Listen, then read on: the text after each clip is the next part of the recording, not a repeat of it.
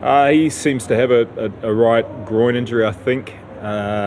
It's obviously serious enough to keep him from coming back on the field. He's just really disappointed that he wasn't able to bowl that over. That's what he's pretty much in the team for. And he'll have to be reassessed going forward. But at this stage, you would imagine it's going to take a few days or maybe a couple of weeks, but we'll assess that tomorrow.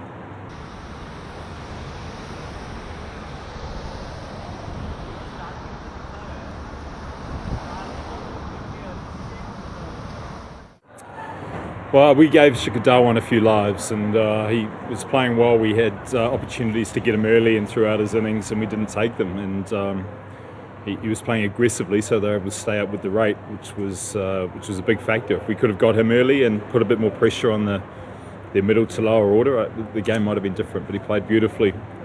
But we feel obviously dropping catches, 4 catches, 3 catches against him is far too many.